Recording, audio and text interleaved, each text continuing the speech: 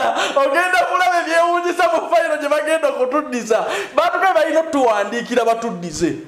kubanga twabasabye nti muna bamutwale bamukebere kuba tebasobola kubazzabuza bwe batyo ne LGBT ne tugikopinga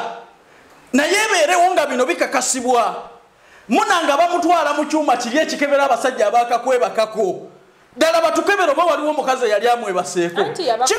ati kikulaga ekyuma abasajja kyo kisinziira ku yinkyezi tenakusa mwezi ti guno wali ku muvule guno wali ku muvule tetukirabangako kino babiina abazungu bwotazanya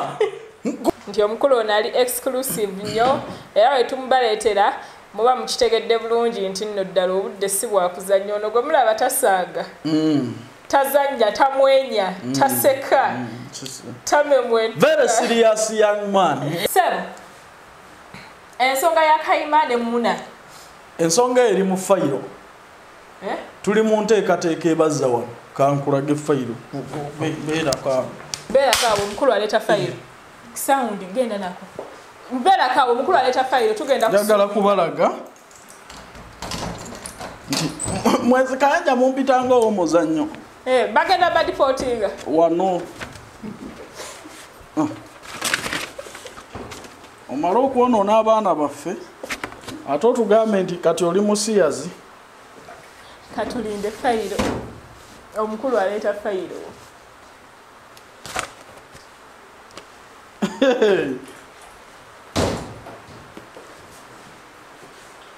gwe fayiro nteeketeeke ya Kayima bano badivokese betwakozeseza Kayima sagala kugenda nnyo mu details sagala ogende nnyo mu details kubanga embassy tennabirisiivinga okitegedde nenga deportation of well-known bloggers tosumulula one bannayuganda mwenna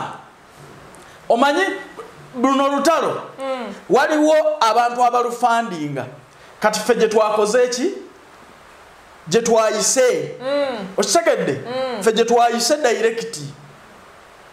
bano abantu lwaki babuzaabuza abantu nti basiyazi nga bava wano nga batwonoonedde abaana baffe yukke twagiwandiikidde twabawandiikidde notisi to return Kayima and Muna 25 well-known TikTok bloggers to Uganda immoral act netukopinga embassy netukopinga ne UK immigration ne LGBT society in UK okitegedde nga kikye tutegeeza era kye twagala abantu bano basamoningibwe bano abagamba nti basiyazi baddemu babeetegereze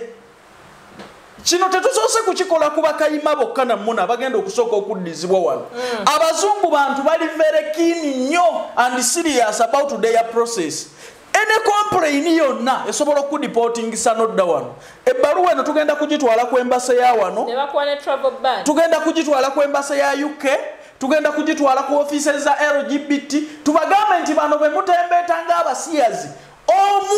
omukulu Kayima yatwonoonera omwana waffe wano n'ebigendererwa eby'okumuwasa n'amuzaalamu n'omwana lwaki bw'aba yali musiyazi teyanoonya basajja banne ati obusiyazi bujja buzi ati kankubuulidde lwaki bujja buzi kati oli gwe yazaalamu omwana abazungu batunuulira nnyo biki byokosezza kubanga bo bakimanyi bw'oba ozadde mu muntu omwana olina okumuwasa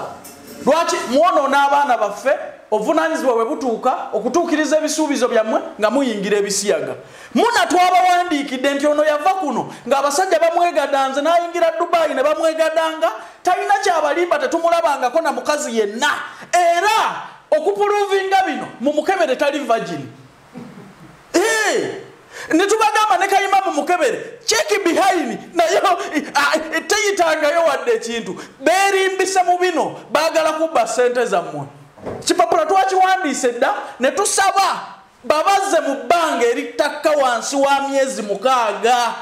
ate bwe bajja wano twagala kusaba kingdom ya Buganda abantu bano babonerezebwe mu nkola yaffe ya kalicha ey'entandaalo bano beetaagamu ow'embuya kubanga ne tubanyonnyola suula embooko yono n'omwana waki wa Afirika kati bano abantu bano beetaagamu ku mbooko olwo Kayima balukoona embooko ku bugugunyu obwo lutegeere nti ene mabega waliyo ebivaayo birala tewalinayo kirina kugendayo olutalo lwe tulwana olwaliro lwakubazza wano lwa paperwork balooya bange bawandiise dda request to deport Muna and Asa Kayima because these people abalimbalimba nti basiyazi oli yava kuno ng'azadde omwana lwaki omwana teyamuzaala musajja munne ebisiyaga bijja amaze kutuuka yuke mugenda kutegeera Kayanja yaani olutalo luno ng'olutaddemu amaanyi mangi ati kababazze wano tukayanire wano bamproving basiyazi ate abali wano era nabagambye n'obagamba Kayima bamuteeke mu nnyumba approving oba agenda mu periods ekyo bwe kimulema nkugembukwakulizo twabuwadde abazungu bantu bagezi nyera baagala ebintu ebiri transparent lwaki abantu abo babalimbalimba nti bakayanira ddembe ly'abagge n'abalizibians nga bali UK wana ayinawo akatambi wadde statement egamba nti musiyazi lwaki Muna yakolanga video n'abasajja banne n'abasajja si bakazi banne obuyimba bw'omukwano bwe bakolanga mu challenge lwaki teyafuna bakazi yaleeta basajja banne feeling azifuna amaze kuyingira UK so byonna twabikompirinze ne tusaba embassy ne immigration UK abantu bano babatuddize wano basooke bamalirize ebya wano babatukeberere Kayima bamuteeke ne musajja munne bw'alemererwa okufuna olubuto bamuzze wano bw'alemererwa okugenda mu nsonga bamuzze wano bakebere Muna bw'aba ali virgin omanya abazungu bakebera n'abasajja abakakwebakako bamututere mu kuuma ako bakakase balaba size disi inchi 2 wabulako ko inchi 5 emisumaali inchi 3 uno gwali muyini sala ogenda kulaba ebyewunyisa mu fayiro gye bagenda okutuddiza batuke balina tuwandiikira batuddize kubanga twabasabye nti Muna bamutwale bamukebere kuba tubasobola kubazzabuza bwe batyo ne LGBT ne tugikopinga naye ebeerewo nga bino bikakasibwa Muna nga bamutwala mu kyuma kiri ekikebera abasajja abakakwebakako ddala batukebera oba waliwo omukazi eyali amwebaseeko anti kikulaga ekyuma abasajja kyo kisinziira ku yinkyezi nakusa mwezi ti guno wali ku muvule guno wali ku muvule tetukirabangako kino babiina abazungu bw'otazannya nkutwa ne ngamba nkazi ono twakera bane mumpe ku sex history we ne bayiwa wo nakuza mwezi tizali sawa mwezi ti wali kuyinji mukaaga wali kuyinji 3 mwezi wali webisuka yinji naga ono wali kumuyini ekyuma kigira kirinda okujja twakitaddemu mu fayiro immigration yetuyambe Muna bakimuyiseemu batubuulire ku yinki ezo zonna kwaliko eyo omukazi anti bamumenya omutima n'asala wadde erisajja sitaani Katonda bwakunyiiza oddukira wa sitaani byonna twabitaddemu oba tolina nva totambwa nkugambye tugenda ku embase ya US wano receiving etuyambe kuba tugenda bawa US etuyambe ewe office enkulu eri ya LGBT tugenda nakusoka ku US bintu byonna bitambule mu Europe yonna nga takyalina waddukira okitegedde tusoke ku ya US baganda fatu yembagenda tuyamba basavinge ya UK LGBT Kenya bajiwe Kenya no bayitira bajiwe ne Bungereza ne embassy yaffe mu kitundu mweri kuba bagenze ne bekalakasiza nawo kati abo tubateekeko kweri babateekeko obukwakulizo nti mmwe musoke mu proving ebineo Kayanja yabalopa dda okitegedde kati gwe omulimu gwe tuliko tetukyali mu byakwogera bino ekibi kisigale nga kibi twabanyonnyodde nti oyo Muna yatabula dde obufumbo bw'abantu wano yayonoona baana ba families z'abantu tulinawo famire ze tumanyi nga bagambanga abaana baabwe ate mwonoonekera ku kyeyo nga yabazza mu mukwano otugamba otya nti leero oli musiyazi ne tubannyonnyola obulumi bwa famirizi z'abantu abo ne tubagamba lwaki abantu abo baali mu mikono gy'abamaama baabwe nga beeyisa bulungi mu kitiibwa kya Katonda olwaleero bali mu mikono gyammwe mu yukke bagamba nti basiyazi lwaki obusiyazi tebasooka kubulaga bakadde baabwe bino bye tutadde mu mpapula ebbaluwa yaffe bw'ogisomamu ekaaba enyiga emitima ya nnaku nga teyinza butadipootingisa Kayima oba Muna onaaba nona hati olupapula luba lwa myezi 6 kuba kati bwe tuteekayo wiiki eno bagenda kubayita ku immigration babayite ne ku LGBT ekitebe ekikulu babayite bababuuze era babatwale mu kyuma kiri osegedde ate bawe ne consults lwaki bino tebabikola mu maaso g'abakadde baabwe maama wo yasinga okutegeera bwe wali ewa maama wo wamulaganga kuba tulina ne evidence nga Muna yayanjulira Derek maama we osegedde nti ono ye mubeezi wange era tugenda mu UK lwaki teyimu yamwanjulira mukazi munne kati ebyo byonna bye twasinziddeko ne tuteeka mu mpapula abantu bano baddizibwa era bagenda kuddizibwa wano ne tusaba Buganda nga Kingdom nti bino byonna bitatta n'ekitiibwa kya Buganda era ne Busoga ne tugiwandiikira Kayima mwana waffe wa wano ne Busoga ne tugiwandiikira ewa kabaka wa Busoga ne tumuwandiikira wabeewe enkwasaganya ez'entandaalo Kingdoms okubonereza abantu bano era naso tukimanyi nti obwakabaka mu bonna mu Uganda bujja kikkiriza nti aswaze ekitiibwa kyaffe ogenze mu bisiyaga bwo oyambadde gomesi zaffe oyambadde engoye zaffe eza culture lwaki tobonerezebwa mu culture wano n'amadini ne tugawandiikira wano wabeewo okusaba okw'ekikungweze edduwa z'owulira ez'akamulali twagala wabeewo essaala y'akamulali etabula omutwe omusiyazi agwa eddalu kati lutalo lwe tuliko Calvin tukyali ku basiyazi abali e UK ate abali wano awe Makerere baguddewo church eyasoose mu Uganda ey'abasiyazi eri official functioninga eri awo ku hotel mu Makerere abo bo tolina ngeri gyogenda kiyingiramu babuzaabuzibwa bali bano abali wano etteeka ligenda kubakolako lijja batandikawo dda anti etteeka libakolako lijja ogwange gwa kukimayo bali eri na kubalemesa kubanga bwe badduka eri tulinamu problem ey'abantu aboonoonesa obukulu abo batuluma nnyo bano abasajja bamala kukozesa following yaffe Sara Enzo olwaleero tolina bw'oyinza kuŋŋamba obaddewo mu bunaku bwongo oli mukazi era amanyi nti omusajja yalina okwebakako bw'ofunye muka following ne kasene nogaa nti anze njagala bakazi bannange katola nti obwo buwumba tuutu ekibi kirina okusigala nga kibi bwe tuba tugamba abawoza nti ddembe lyabwe lwaki okukwata maama wo obakozesa maama wo teriba ddembe lyo okitegedde kati ekibi tukirabe nga kibi si feeling ne bw'oba maama wo muyinako feeling z'otya kibi nnyo okumwebakako kati lwaki musajja munno ye liba ddembe ly'okumwebakako banaye mutuleke tuzze abantu bano wano abantu baffe ab'omugaso badipootingiddwe ne badda wano naye ng'ate paperwork just kati na bano tugenda kubayita mu paperwork badde wano lwe lutalo lwe natandise ogenda kulaba wano gwe bazza n'akaveera kadduluda ati ze yakulewe okitegedde kuba teriiyo buwumba tuutu na busiru butuuka kulowoozesa nti ennyuma ya muno gwe gy'olina okufunira essanyu ekinnuma Saala olwo Kayima lwagezesa ne ku bikazi ebyawaffe wano abaana nga lubatuma neggaba ku mazzi naye kati kambuuze bw'obeera ne musajja munno okola otya ofuna oil ofuna akasabbuuni ne weesabbuuni nesabbuunayo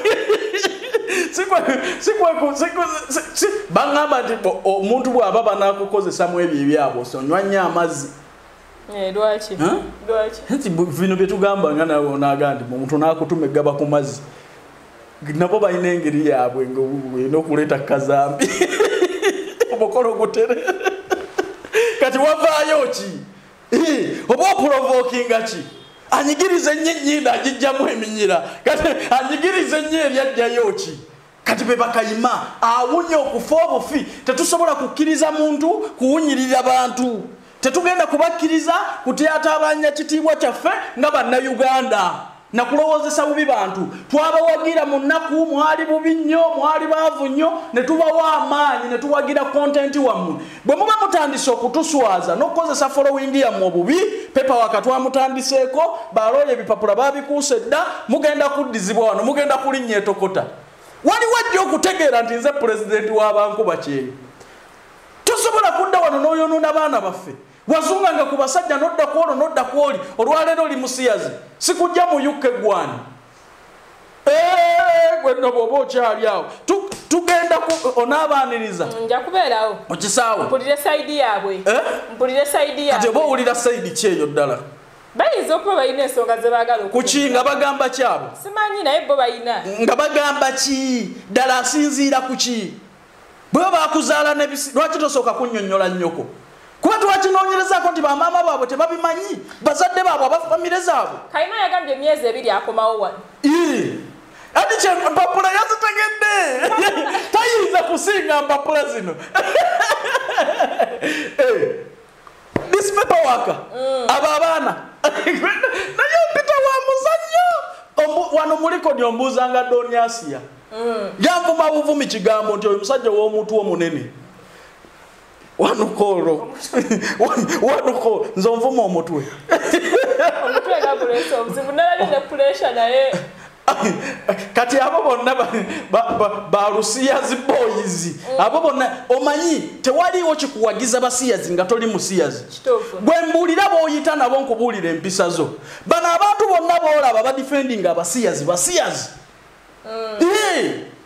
nga bwolaba bwe bagamba nti omuntu yenna omanye engeri gye tusimokingamu wano waliwo passive smoker waliwo direct smoker kati waliwo bapassive basiyazi n'abadirective basiyazi waliwo ababinyumirwa okubiraba wadde tebabikola nabo basiyazi waliwo abadefending abasiyazi nabo basiyazi you is a passive musiyazi a direct musiyazi naye ng'oli musiyazi tukutwalira mu category yemu kati akakavubuka kaŋŋamba kati anti kawagira abasiyazi nga ko si kasiyazi kuba ebikolwa byonna ebyabasiyazi kabirina okwemoolamola okwebuza amagezi ne kaddaawo kalinga katonda katafaako okulumbagana buli muntu yenna alwanisa ekisiyaga omanyi abasiyazi batupulantinzeemu abantu abatukakkanya okisegedde naye tetugenda kutololetinga mbeera eyo kansooka enjigyeyo abali mu UK tuddiŋŋane oba ogende mu kifo kyabwe bwe nti ng'oli mwana mulungi ofuneyo n'ekizungu ove kuolidyo munamo gwe bagambye ti ended yazi ate nze gwenkugeya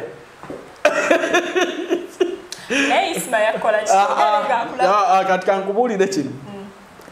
nina omusajja wange bamwita Raduzitta lwakuba nti kakalamu yali mu nnyonyi eyo naye yandibadde ng'eya Indonesia singa bakyaginoonya yasaasiramu kakalamu yekka naga nti eno bwenjijja kulada musajja wange owebugerera famire etandika etya okukabira ebyennyonyi bantu babadde bagwa musezibwa ndi ate yagudde mu atalanta ati aba alumiza abantu awadde abantu ennaku gye tabagwana kati naŋŋamba ku lw'okuba ku nnyonyi kuliko kakalamu kabagende badde tunaalinnya mu maanyi g'ekisajja awo wetukyali olutalo tetusobola kuggwa antiiru ng'omukadde akoze ebiri mu myaka gye ojoga ebijuujulu wano ekitulwanya mu Buganda kiri eki basajja bakazi olaba n'enkoko ezizitabula si mmere ogenda okulaba empanga eri wali egenda okulaba erinnyira eri olutalo we luva awo we tuli aluno olutalo olutulekeemu gwe tutuula awo olabe twekube gogenda okulaba oli kasita mumbuze nga tugenda ate n'emikolo ngenda gikolera onsonda naguze n'akabokisi nkusuulira 1,000 buli lunaku. Mukumizi nawera Nzekubuulira. Nina amagezi ge nawaako musajja wange. Bamuyita ani oli gundi? Bwe twali naye ku Simba. Ani ono? Ono yalina omukazi ng'amufuukidde ekizibu. Ayagala kunoba lwabbula ly'ensimbi. Ne mugaafu ne passport n'ogubookisa ogunene ogw'ekyuma. Asulemu amayinja Vikita Kamenyo. Anebaza olwebaza Kamenyo. Magezi ki? Natereza amakage.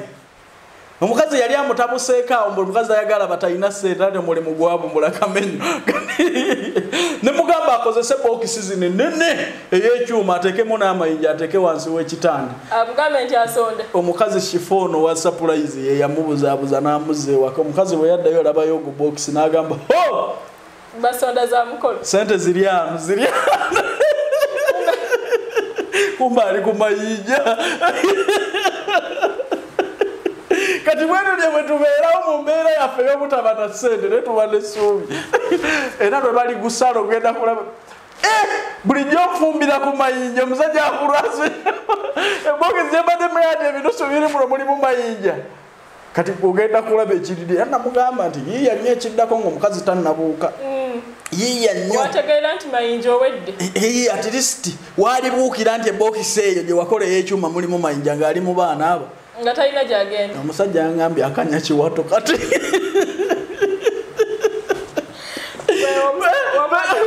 Fetunywezesa obufumbo bw'abantu wano tebalina kye batugamba. Wamwadde ku bifogani. Kakala bwajja kumunoonya. Naffe tunywezesa obufumbo bwe. Bali bafumbira ku ffe kasiti. Simu yange tesirika. Buli kaseera Kayanja bututabuseera nkoze ndi. Obufumbo bwo buteredde. Oyinza okuba otereza bw'abalala ng'ewuwo yenda oliito gye tuwulira. Waawulidde kali mawulire ze kufe Kayanja oyinza tusobola. Nabiwulira ddala.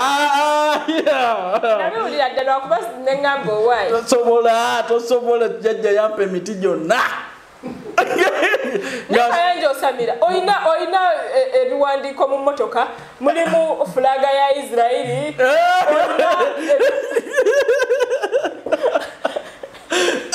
Nga wanneetegereza dda. Nkulaba. Gyenjija amaanyi. Ebiwandiiko ebiki ate kati oli mubasamize. Gyenjija amaanyi tosobola kutegeerayo. Ffe tuli buli wamu wonna. Bw'otujjabula mu Katonda nga tudda mu Katonda. Bw'odda eri nga tudda eri. Lwaki tubuusa olutalo gye lutali? Ondoze ngende mu kyaki ndi musiru. Ebya Kayisaali. Katonda tumuleetere ebya Katonda. Naye Kayanja webale zimbira maama wo nnyumba. Kituufu nzikiririza nnyo mu kukulaakulanya abantu bange bennyini okusooka. Ennyumba nagirayo gye wazimbidde mukadde maanyi. $2,250. Kati olwo yiye eri mu mmeka. Wagenda tukyaze wusimanyanga wali amasabo. Ate kyenkubuulira masabo tekibagana kukyala wange. Ne wano mbalagake. Kyamama wange tekyandibadde kikulu nnyo naye nabadde njagala ku inspiringa bavubuka abali mu kibuga mu naboonoonoli ssente ku bakazi. Nga bakadde baabwe bali eri n'ebikubiro bibakaddiyeeko. Mugenda kuswaza obulambo bwammwe wano nga gye tukuzza wabi wazibu. So nabadde nkola alaati mbavubuka nti bannange tujjukire nnyo gye tuvudde era tutereezeeyo kubanga gye tugenda okudda. Kuba munnaye wano bwe nnemererwa ekibuga era mujja kunsanga waffe. Naye kyekiri ewuwo lwaki tokyazaayo okweka ki? Tugendeyo anti ojja n'abavubuka. Okweka ki Kayanja? Teri amajja osula. Oboneka bubonesa olinga kibuno. Ati kyankubuulire kino. Kankubuulire kino. Gw'oginkubiranga ku mwenda nti ndi sitaaka naye ojja misana. Onkubiranga ku nnyaa mwana ndi sitaaka jamu mungi ndowooza naddayo enkya. Olaba amatwale nkulambuze. Nkuwe buluwo omuntu eno ngikuwadde. Naye gw'onkubira misana. Ate misana olina n'abakugoberera. Gw'onkubiranga mwana Kayanja mbadde nina gye nva n'ensira ewange olitegeerayo. Nga tonneegayiridde na nnyo. Okitegedde omukwano Saala. Kayanja. Ennaku nga saundi akyaliko. Ennaku nga bbiri emabega. Buganda yaguddemu essanyu naye ate lyajjidde mu mbeera ey'okwewuunya n'okwekanga. nga n'abagereka waffe Maama Najinda ayina abalongo nakatone babiki ekyo kyakuyiga ki eri abafumbo oba abantu abali mu limelight okyogerako okinga Kayanja okubanga ebbanga lino lyonna Najinda ayina abaana naye nga teri abamanyiko natsala okubanjula mu ngeri gye yabanjudde kyakuswaza nnyo nno eri drone z'abannaffe kwadde babaddewo abatuga nti beebunguliraawo mu lubiri adadda kakubulire kino kyakuswaza nnyo kino Buganda kye yakoze okutwanjulira abalangira abambejja ab'emyaka 10 nga baliwo abatugamba wano nti basiiba mu lubiri era ebifaayo byonna babimanyi bulungi. Lwaki temutubuuliranga mawulire g'abaana abo? Lwaki temugatubuuliranga? Olwaleero no baabatadde we mujja kubanga olaba abaana abazanyira mu lujja temubatugambanga nti mwebali kati mutegeera mutya ebifa mu lubiri munda mu bisenge okigedde naye ate kyantiisa nnyo ku mulembe guno gye tutatya bantu bw'otayanjula balangira kyantiisa era kiteekera ddala olubiri mu lisiki kitya kuguno omulembe abaana gye balinnya n'emyera nnyo gye tutatya wadde bino ebiggwe binene n'otayanjula bambejja baba bambejja abo basibawala abalangira kale banyabba ssebo omanyi tubayita ssebo kuguno omulembe n'otayanjula bassebo omwana bwe yenvulunga ssebo kati oba olina kyomutiisa ddala kuba kati abaana batuuse emyaka egibeera ku social media abaana bakuumibwa naawe muno mwe twambalira ne pulezidenti ng'otugamba ati kankubulire abo abaana olw'okubakuuma n'okukuumibwa tebakuumibwa ogenda okola nga adde beeyisa nnomo nnyo omuntu nga tategeera na kutegeera nti be bambejja okitegedde nga tasobola kutegeera ati be bano bassebo bano abeefukamiza wali obalabyeko n'ebifaananyi nabo kati andi kyenkugamba nti babadde baliivinga obulamu obwa bulijjo abantu obutaba sportinga naye ate kyabulabe kuguno omulembe gwe twetegeera ne gwomanyi ndi mufumbo gwolema okutwanjulira abaana bassebo oyagala mawano guno omulembe tukuuma ebyama nga tubyo nti kino bannange wano tokwatawo olaba n'awali akapande nti tokwatawo oli ateekawo engalo kati bwogambye nti okuzaabalangira okuzaabambejja nga bali mu nomo life tolabe yalwanira omukwano ku social media ng'ebifaananyi yabikozesa dda bye baleese teri abadde abamanyi naye nze kyenjagala okumanya kino kireka aba informa baffe ababadde batuwa amawulire agafa mu lubiri anti bagudde toyinza kutugamba nti drone zo zisiiba Mmengo nga n'ababadde bazanyira mu lujja tobalabanga mubadde mutuwa amawulire amafu balumbuye kati essaawa eno mwewummuzeeko olaba ebyettaka byakulema okutuwa kati essaawa eno Mmengo balaze ndi bulijjo abatuwa mawulire balwadde ba mitwe kubanga toyinza kutugamba nti otegeera ebiri mu kisenge ng'abazanyira mu lujja tobatugambanga emyaka 10 Mmengo ekubye media houses zonna Mmengo ekubye buli omu yenna kubanga ekyo kiraga bulazi tolina kyomanyi ku Mmengo tolina kyotegera teri wadde drone yo tolina information tolina content misinformation toli informed toli kulaini ababadde babawa amawulire babaddize sente zammwe kati Mmengo eri ayire security kati kubanga emyaka 10 woba osobodde okukuuma ekyamu kuba na Uganda abalera ejjana nga tebakitegeeranga okitegere kati kitegeeza nti security y'Emmengo babadde bagibuusabuusa eri gguluggulu ate ekyo kye nabagamba naye mulekeraawo okukuliza abantu mu bulamu obwa bulijjo abambejja mu banjule ng'obadde tolinayo fayiro obadde tolinayo fayiro kubambejja Emmengo siyinza kuba na muntu ate gwe mpita ssebo susajjalaata nabigezaako nga njagala ettaka ne birema lw'ebitiibwatiibwa mbwe ate gwafukamira nze Kayanja bafumbirwa abazungu nateekamu omusooso gwange guno nebinoonyerezaako ne bagamba nti nze musajja ate nina kuyita oli ssebo nze alina okuvuga nga si kattaka kanjira nsula ku 5 ku 10 okitegedde nga bwe njogereza Saala Heza lulimu olwo Katonda n'ayanukula essaala zange nze ne saakuzaako kyange Kayanja onnoonyaamu byange Saala bwe tulirema ku nsi kuno tulyeyagalira emagombe Katonda atulabye ng'omukwano gutuyisa mu kabu nkugobanga nkoko waŋŋaana ku nsi ne mu ggulu weekyaze kugoba bwekugonako Katonda tumuyita mu gawuni nti kiki mwana wange Kayanja totere ono tuyingira geyeeno oba eggulu nga waliwo kyetereezezza toyinza kuŋŋaana ku nsi naye netali mateeka weeyagala oti nkugoba misinde ate wonna agenda mu geyeena waliwo ali reception wootuukira nga tebannabaawula waliwo reception wootuukira nga tebannabaawula awo nga Gabudi eri agenda kubasalira tugenda kwegobanga tutyo ddeerinzira eno bwe tuyita mu gawuni ya Katonda nti ona neeyagaliddeko mu nsi gye wali amateeka kankimalirize wano Katonda agunsalire lumu nti wakwata omukazi Sarah Henza ndi waneno ku Kayanja Immigration Services omukulu no yaleese offer mwabagala ogende Saudi okubba ekyeyo ba housemaid jangu na passport yo naye Kayanja sente ozijjawa zoteeka mu baana tulina okwempawalinga abantu bagende bakole gwe bakadama tebakusanyusa muntu yeezimbiddewo akayumba alina bye yeekoledde awonya obwenzi bw'abasajja ba wano gwekyo tekikusanyusa ddala omuntu agendeko awummuleko nyumirwa nnyo okulaba nti omuntu atunda manda olunaku akola 2,000 omwaka ali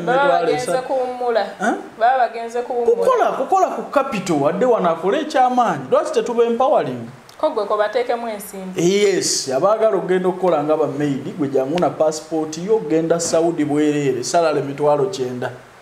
gomanyi abasajja okuwa ezo sente gyoba oyiseemu wano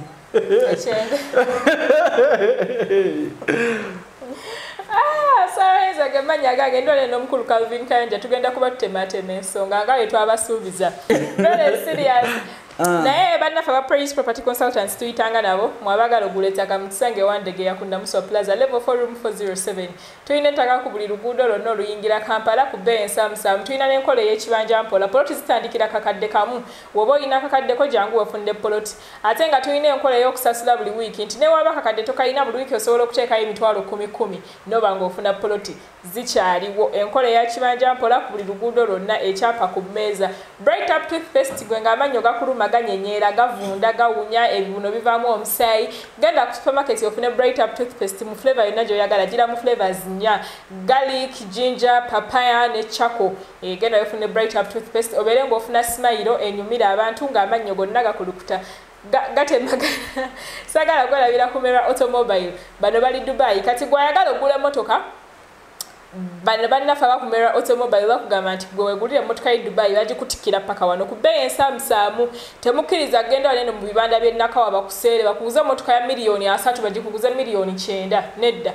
Kumera Automobile emmotoka zaabwe empya zonna myaka mipya tewali ekozeeko bagikutikira balina bakwano baabwe oba bakolagana bulungi nnyo ne URA omusolo bagukuyambako bulungi nnyo nga tobonyeebonye kansembeyo Hatmax 256 mwebale kutuwa ku mirimu naye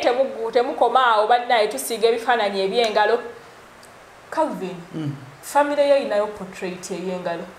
sijina singa olwaki tobantuusaako n'osiiga mukyala wange n'abaana bange tugenda kukola business tukusiigira ddala ekisiige nikikuleetera ku bbeeyi ensamusamu njagala ne maama wange actually ne maama w'ennyumba njamuteramu ekifaananyi ate ye business gye njala osooka obba wakwata wano eya maamawo maama wange musiiga ekifaananyi kiri ndowooza olaba okukolagana n'abagagga Choma njagala Calvin akutula mangu waba tugenda kusiga episode endako tudalo n'ekifaananyi kya mama wa Calvin mu kirabe Hatmax 256 banaye mutuwe emirimu tubasiige ebifaananyi mama wo tumusiige baganda bo family yo obeera n'ebifaananyi ebitali bya kamera ebifaananyi bya magazine mbusimanya bifulemi byavaawo dda kati tuli mu art portrait etagenda kwonooneka emyaka n'emyaka ng'ogiyina